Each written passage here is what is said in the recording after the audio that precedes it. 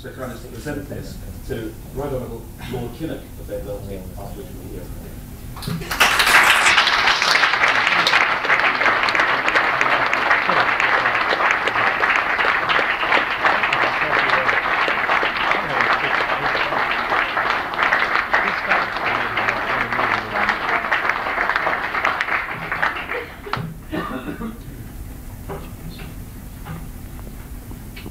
Prime Minister, Your Excellency, probably Excellencies, fellow parliamentarians, the present and future mayors, ladies and gentlemen, it is a singular honour that the Labour Friends of India have done me by giving me this Fenner Brockway medal.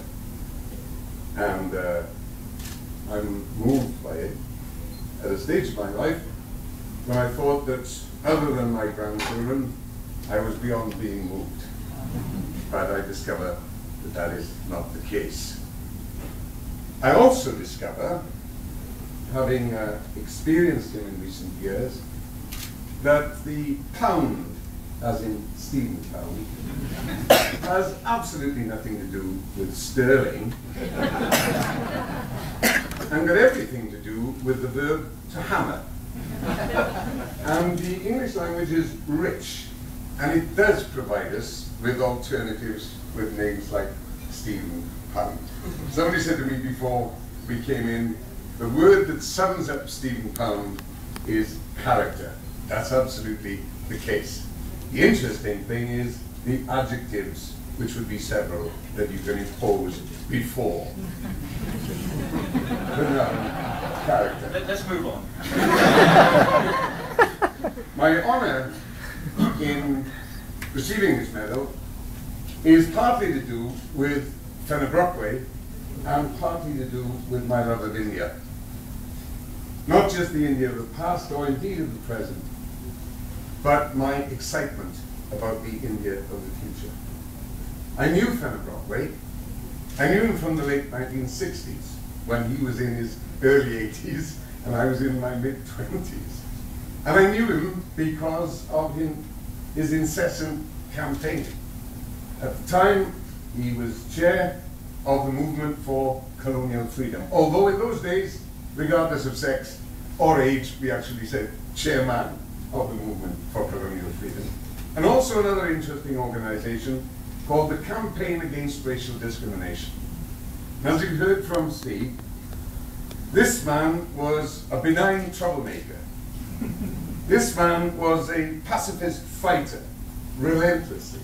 He only gave up his pacifism temporarily between 1934 and 1945 in order, in his own words, to fight fascism against whom there can be no quarter.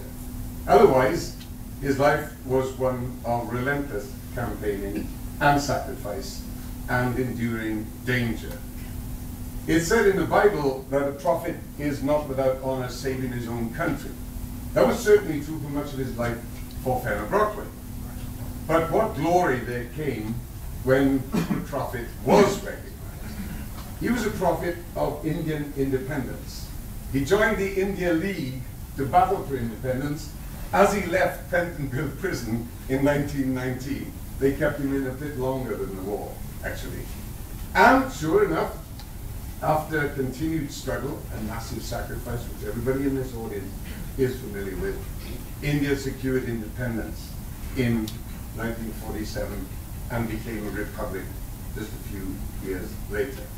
He fought for the illegalization of racial abuse and discrimination, mocked when he started that with private members' bills in 1951, mocked even as we came to the general election of 1964, honored just after the election in which he was defeated marginally in Eton and Slough by the introduction of the 1965 Race Relations Act by the Wilson Labour government.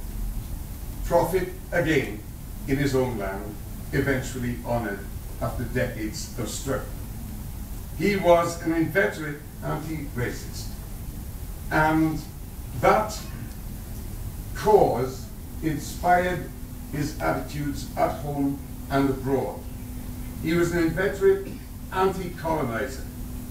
He was one of the 4 founder members of War on Want, a cause close to the Prime Minister's heart and fundamental to the prospect of securing a world that is stable because it enjoys security and plenty. That battle is still going on. So I am honored to receive a medal that bears the name of Fenner Brockway. India. I suppose that my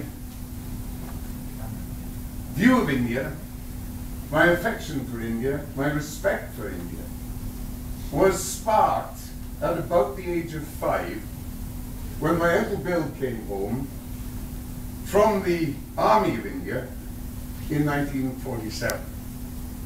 Came home resplendent in his jodhpurs and his artillery officer's uniform. Why? Because they'd lost all the rest of his kit. And he turned up at the terraced house of my grandfather, facing Teachers Colliery in Chadiga, and my grandfather's first words to him, when he opened the door, "Where the bloody hell do you think you are going dressed like that?" Uncle Bill brought tales of India, and he had illegally been engaged in 1945 and 46, and campaigned for the Congress Party when it was an illegal movement.